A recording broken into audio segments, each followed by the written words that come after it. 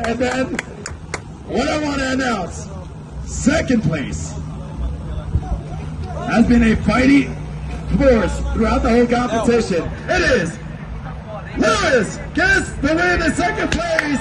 Christian Control gets first. Fantastic performance from all the drivers. Seems like the proximity from Christian Tours and Chase Run that he did on that battle was insane. That the judges had to give it to him. We got Friday Drones out here, jumping out here, being a fantastic supporter of every drift competition here. I want to thank everybody that has been here throughout the whole day, throughout the whole competition. And salve, rapaziada, e aí, tudo bem com vocês aí? Estamos aqui na área, é nóis. Esse videozinho aqui para atualizar como é que tá as coisas aí. Vamos no evento, dia 7. Foi legal, mas o carro não estava no nível da competição. Tentei andar lá, andei. Foi legal, foi divertido, mas infelizmente nem na passada de qualificação o carro não foi legal, eu também não fui legal, falta um pouco mais de prática. E aí acabei decidindo que o carro precisa de um pouco de potência. Então, estamos aqui hoje. Aqui. Preparando para aumentar a potência. O que a gente vai fazer? O carro não vai ser de rua mais. Vamos mudar tudo. O que vai entrar aqui? Vamos desmontar tudo. Vai entrar a turbininha. Injeção, vamos tirar a injeção. Colocar uma injeção programável. E essa aqui agora é a nossa nova área de trabalho. Fechei uma parceria com o Reinaldo aqui. E esse cantinho aqui vai ser a minha área de trabalho. Vou trabalhar nesse canto aqui. Vou usar essas ferramentas aqui. Essa bancadinha. Esse elevador. Então é isso aí. Vamos começar o projeto da BM de Drift. Só que agora vai ser um pouquinho mais sério. Chega de brincadeira. Vamos pra cima. Atenção aqui. É pistão biela original. Turbininha é uma T04. Tava no Honda. Turbininha para 400 cavalos. Vai vir de injeção programável. Então, rodando aí com 1 quilinho para começar. O carrinho vai vir aí com uns 300 cavalos de roda, eu acho. Estimado aí mais ou menos. Alívio de peso. Vamos aliviar todo o carro, deixar o carro tudo aliviado. E é isso aí. Bora trabalhar, né? Começar a desmontar porque... é isso aí. É isso aí, pessoal. Agora é pra valer, hein? Vamos lá ver a pontuação que a gente vai fazer. Vai se encaixar no top 32. Vamos ver que posição que a gente vai pegar aí. Tamo junto, galera. Vamos que vamos pra cima. Tem pressão hoje. Aí, ó. Drift HQ patrocinando o evento. O evento hoje tá maravilhoso, mano. Só, ó, projetão. Bora pra cima, hein? Julian, come on now. Kato, Nick Rod. More like.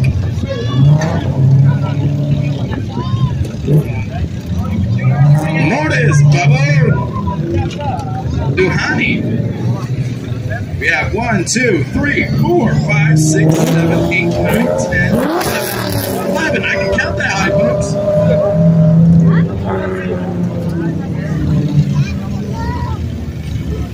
Alright, we're getting our drivers out here.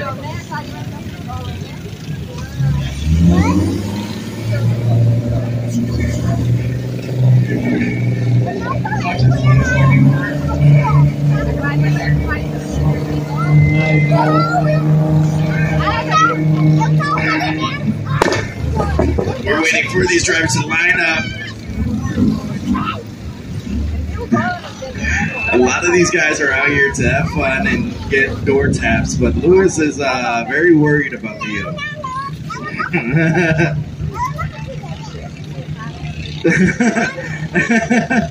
And so basically 2 upper control arms that made fun. Last time we jumped together, he broke. Man. It's so funny when we're talking about it's a different feeling when you get punted in real life and when you're on a sim. And it wasn't a competition, it was for fun driving. Oh man. Ouch. Yeah. That is funny.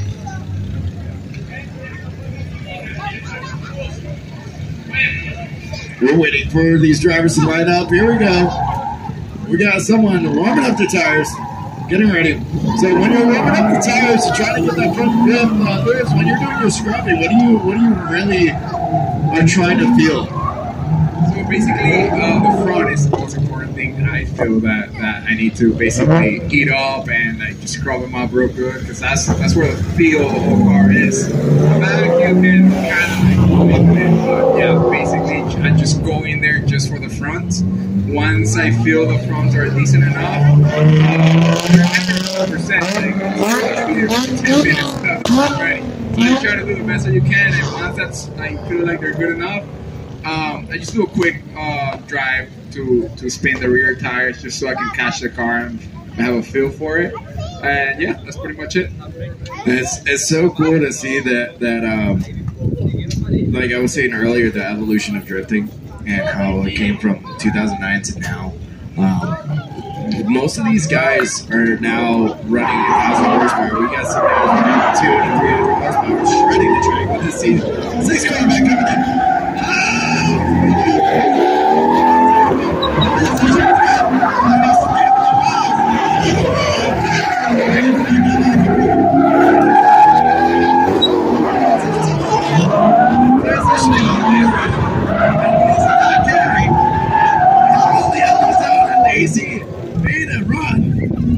Continue on being rowdy out there. Yeah. Ouch. So I was talking about earlier how drifting came from like guys that are drifting like when I was watching, it was like 500, 600 horsepower to now it's pushing like close to 1,100 at times, and depending on where you're looking at. What do you see? They're all liars, yeah. They're all liars. 1,030.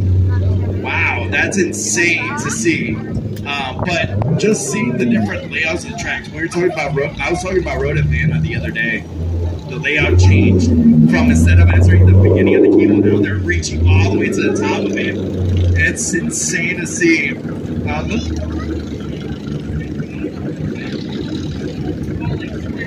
Oh wow. Wow, that's insane.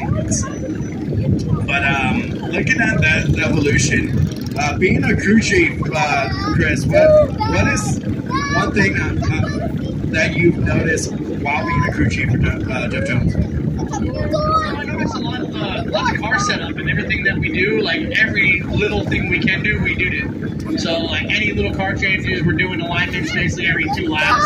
You know, we're always making adjustments, always down the car race, and always just getting it there. And then once we qualify, we do it all over again, and we make it faster. So there's always gear changes, there's always something going on, and it's not like we never just, hey, you know, you can wait. No, like we always gotta have the best car, you know, at all times. And you know, it takes a lot of crew guys, a lot of you know, Jeff's wife Christina,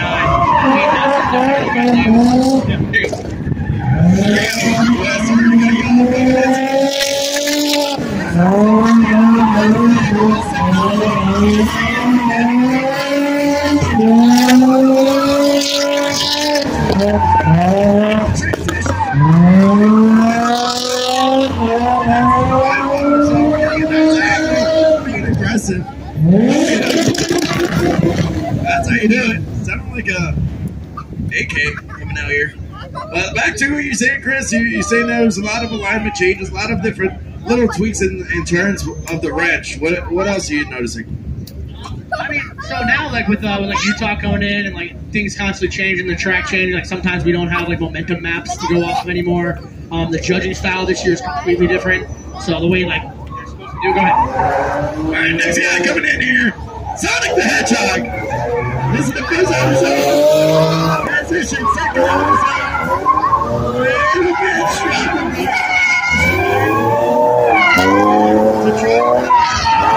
He is continuing the drive. And you're saying the change of momentum tracks and so on and so forth. I know the Utah changed from a different layout pretty much last minute, and they were going to do that same thing with OSW, but they went back to the old layout. So, or you're back to the momentum map. Yeah, so momentum maps like kind of changed a little bit or non-existent, and they're just kind of giving you you know, kind of guideline what to go off of, but it's not actually written in stone. The scoring though, like having the 90 points and they get taken away. Now we have this S just coming in. Nice flick into that first.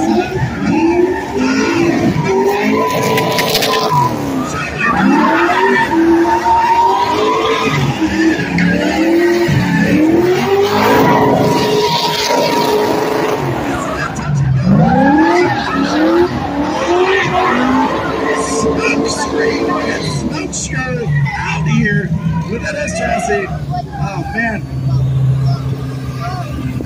Wow. So back to what you're saying, Chris. Look at this that quick. So yeah, so you start off with 90 points, and then you basically have 40% for your line judge, and then 30 for your angle, and 30 for your style, and then you are awarded a 10 points X factor. So the judging is way different than it used to be, and then adding the drivers to it, there's somebody that can overturn kind of the judges. So it's a little bit different. At this BMW now trying his best. Rotation on the spin out.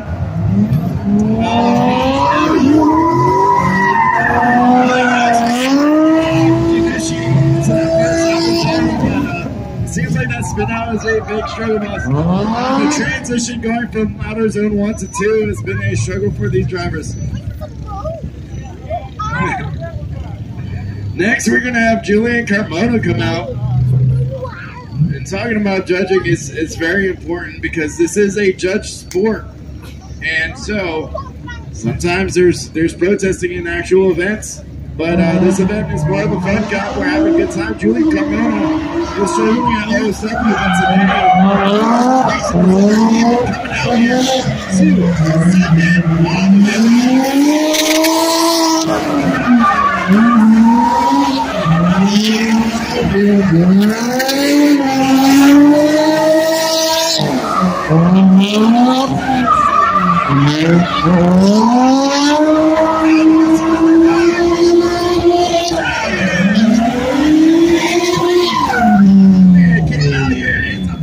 before he came out to the track and sent it. Hell yeah, let's go, Julian.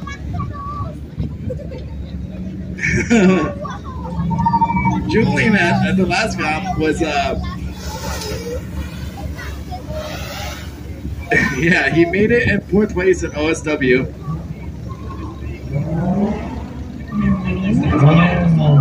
Here we go. Better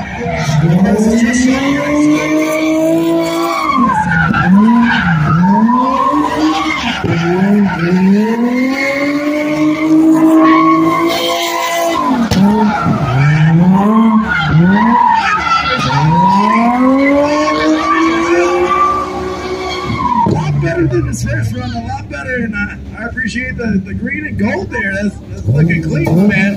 Looking like a missile car.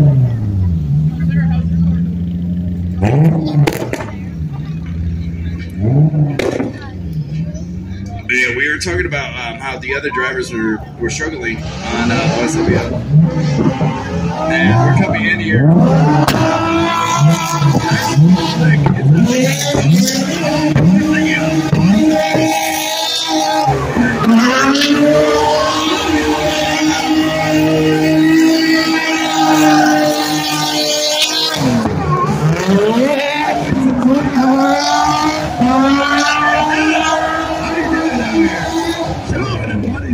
Happy birthday to you.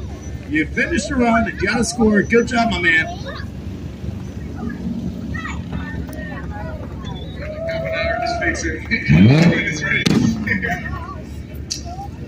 Yeah, and OSW, that bank is a dangerous spot. Lewis was talking earlier about how... Oh, that wall! Hey! We're getting a round of applause right there. The pucker factor was real on that for the people that was standing on the sidelines. Oh, mercy. I think that was insane. Coming in, what's the base transfer? Nice job afterwards. That was scary at first. Guys, hey guys, you guys over there need to change your underwear over there that are watching it. Almost got a front row seat to the bumper of that car. Man. But at OSW, the bank is a different beast than a skid pad because you have to have more speed and momentum going into that bank to stay tucked in. With the skid pad, is one of those rather combination trying to get all the way through it. As soon as BMW comes out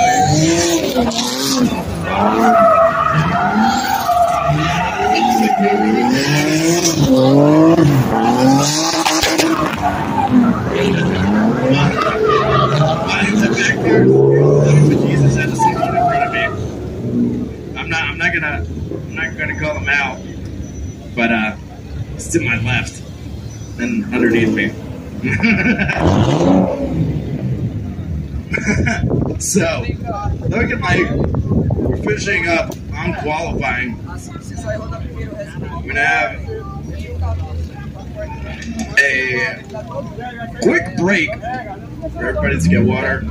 That ran for you guys to hang out, check out the cars that are getting ready. We're gonna fill out the bracket and get you guys situated.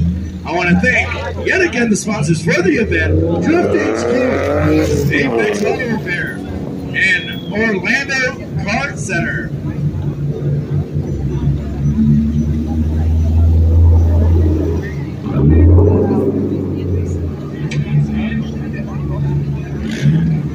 We have a Z3 coming out.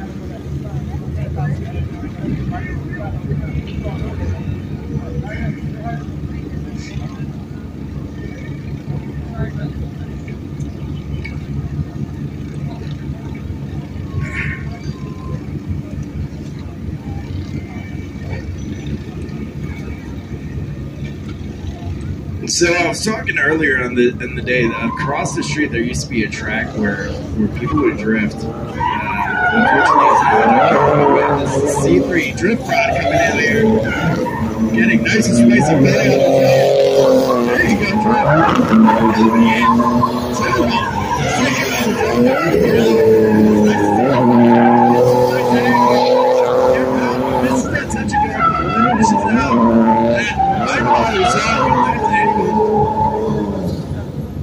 There you go, Drift Rod. Give it up for Drift Rod coming out here with the spoiler that's bigger than his car. That spoiler is huge.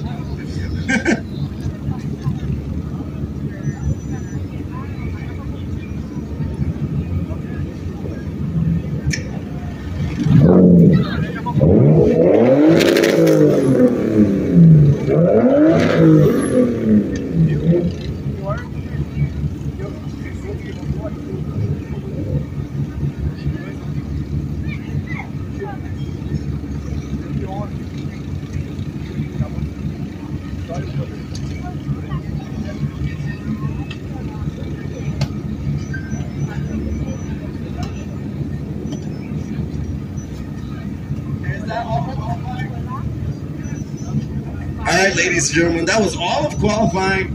We're going to get the bracket built out. We're going to be back to get everything situated, and then we're going to see some tandem battle. We'll talk a little bit about that as we go on with the night. Thank you guys for hanging out here. The people that are on that wall, I give you mad respect because it's a lot hotter up there than down here. My man is out there with a nice sun hat.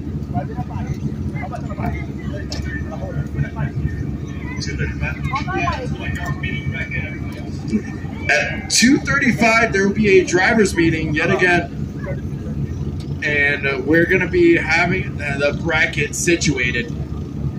So we'll be back at 2:35.